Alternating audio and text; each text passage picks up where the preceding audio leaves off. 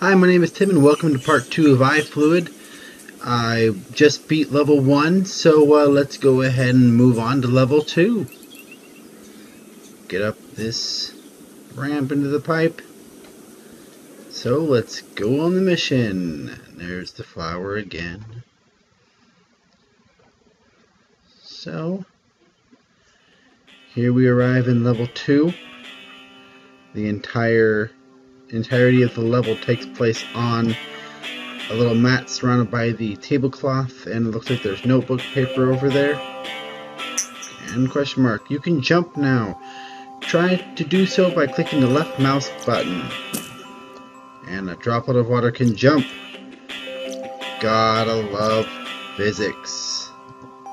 Let's get up here, and these little droplets of water you see that are going to reappear, I believe, maybe not. They make you bigger. They add to your size. Just like if I were to sit on top of an apple.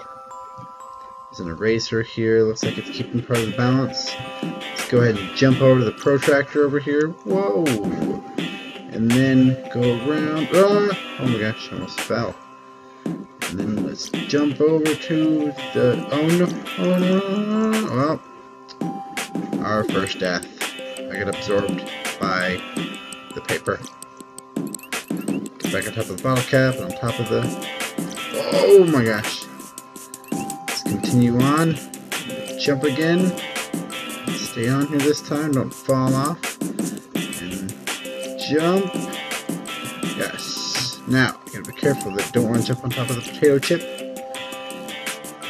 Go! Get on top of the apple. Let's see what that question mark says.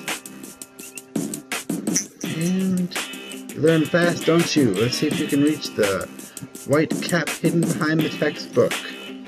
Oh, great. Let's go up the ruler, up to the textbook.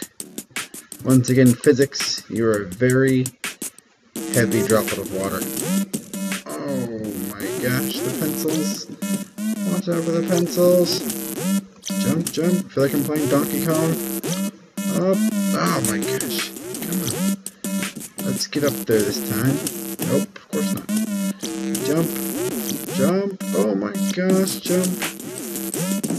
These are crazy pencils. Who's dropping all these pencils on me? Ha ha ha. Oh my gosh. You can't get me. Yes. So, that is level 2. It's going to be the end for this episode, unfortunately. Once again, it's another short episode.